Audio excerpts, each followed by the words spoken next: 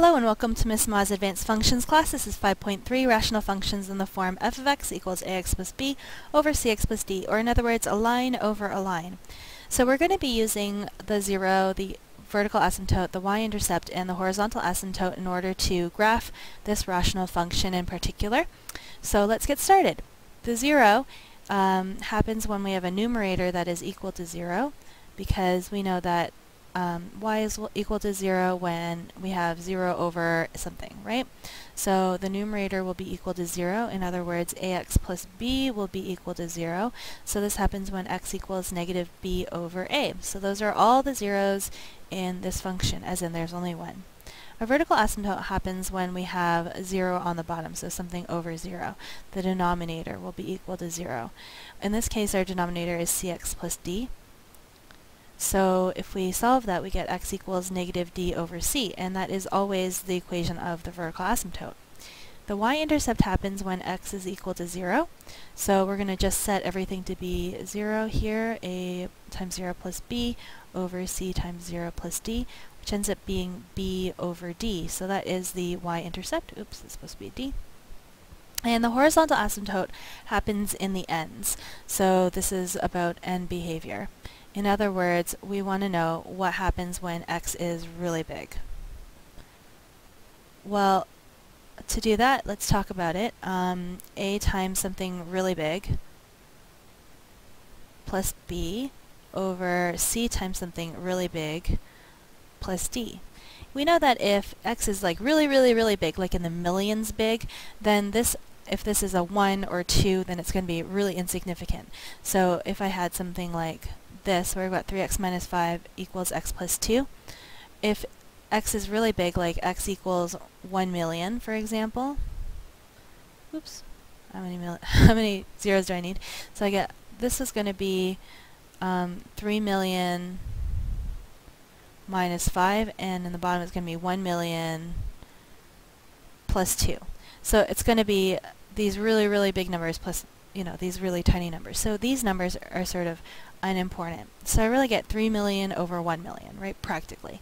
So I'm going to cross those out because they're so small they don't even really matter. That means I have a times a big number over c times a big number, and these are the same number. So I can actually cancel them out. So I actually get a over c, and that is the horizontal asymptote. But we should always write our asymptotes as equations. So y equals a over c, that's the horizontal asymptote. In this case, you can see, well, I've got 3 million over 1 million, so my x's are going to cancel, so my my horizontal asymptote is going to be y equals 3, right?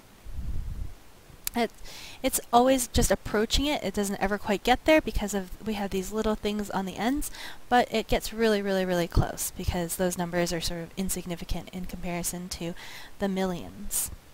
Okay, so we found the horizontal asymptote for this one. We're going to find the 0. The 0 here is negative b over a, so 5 over 3. The vertical asymptote is negative d over c, so negative 2. And always write the equation for an asymptote. And then we are going to do our y-intercept, which is going to be b over d, or negative 5 over 2. So now we can take these numbers and put them into our Cartesian plane, and then we will be able to graph it. So this is x and this is y. I'm going to draw my vertical asymptote in first because that's easiest. And we don't really have to be to scale very much because, it's just a sketch. I'm going to get my vertical asymptote is x equals negative 2. Did that. 0 is 5 over 3, so I'm going to draw that in there, 5 over 3. My y-intercept is negative 5 over 2, so I don't know, somewhere down there, negative 5 over 2.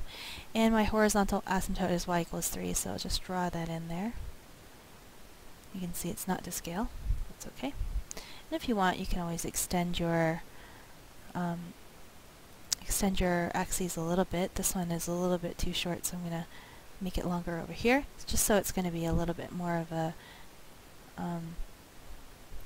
a symmetrical graph.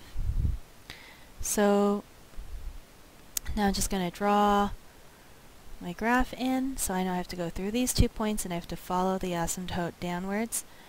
So again, you could extend it further if you like. Actually, I think I will. Okay, there we go. So we just want to go through those 2 points and we're going to follow along the asymptotes. So we want to get along the asymptote and then get through our 2 points and then come back out to the other side of our asymptote and just draw our arrows. And so if this is on this side, the way that you draw the rest of it is it's going to be on the opposite quadrant, or this opposite side. Like it has odd symmetry if we pretend that this is the origin, but it's not. And so we'll just draw on the other side something really similar where it just hugs the asymptote on either side and, you know, it just sort of loops through here. And that's the best that we can do. So this is our graph and we'll label it f of x. So again, not forgetting to label our asymptotes and label our axes as well as our function. Okay? So I just want to remind you that there are actually 3 types of discontinuities. We just looked at the vertical asymptote. This is when the denominator is equal to 0. You could get a jump discontinuity, but that doesn't happen in these cases.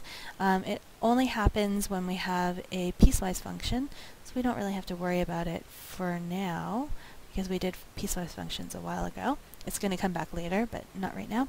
A whole happens when we can cancel in the numerator and the denominator. So if you can cancel, then it's going to be a whole. Okay, and we're going to see a few of those. So here are the rules. If we have a vertical asymptote, it's going to be at x equals negative d over c. The horizontal asymptote happens at y equals a over c. The 0 happens at negative b over a y-intercept at b over d. And we could get a whole. You can get a whole or a vertical asymptote. You can have both of them in this case. A whole happens if ax plus b is a multiple or a factor of cx plus d, so it's multiplied by cx plus d, and then we could cancel, right? So that's what happens, and then we get a whole at x equals negative d over c. Okay, so that could happen, and it would replace the asymptote. Let's look at that though. We'll do an example. So we're going to sketch these 3. If you like, you can pause the video and try them on your own, but I'm going to do them right now. So pause right now. Okay, so I'm just going to go ahead and do these. We need to again worry about our 0, our asymptote, vertical asymptote, horizontal asymptote, and y-intercept. So here our 0 is, well, there is no 0, and our vertical asymptote is at x equals 3. Our horizontal asymptote is at 0, because this is like 0x plus 2, and our y-intercept is 2 over negative 3. Okay, so we draw these in, y equals 0, just label it, and again I'm labeling my axes, and I'm going to put x equals 3 in here, y-intercept at 2, negative 3, so that's somewhere here. So this tells you which direction it's going to start. So you can see that I have to be down here below y equals 0 and hugging x equals 3. So, and I should label that right there, so it's negative 2 over 3. And hug, oops, you want to draw a little bit more carefully, oops. So just try to hug the asymptote and then hug the asymptote. And then again we're going to be on the opposite side, so go across and draw on the other side like this, hugging the asymptotes on either side, and that's it. So that was f of x, label it. Next we have g of x. So again we're going to do our 0, our vertical asymptote, our horizontal asymptote, and our y-intercept. So our 0 is at 2, our vertical asymptote, x equals negative 4 over 3. Our horizontal asymptote is at 1 over 3, y equals 1 over 3, and our y-intercept is at negative 1/2, or negative 2 over 4, but I'm just simplifying. So I'll draw my asymptotes in first, y equals 1/3. You should make it as straight as possible. That wasn't very straight. Vertical asymptote at negative 4 over 3. labeling it again. And then we're going to go through our 0, which is at 2 here. Just draw 2. And our y-intercept is at -1/2. And again, hugging the asymptote, going through the points and hugging the other side, and then going opposite, like across, and just drawing another side, and then label the whole thing. Okay? So our last one, you can see we've got x minus 3 over 2x minus 6, and this actually will cancel, so I'm going to get x minus 3 over 2 times x minus 6, x minus 3, whoops, x minus 3, there you go. Cancel this, and you can see I get 1/2.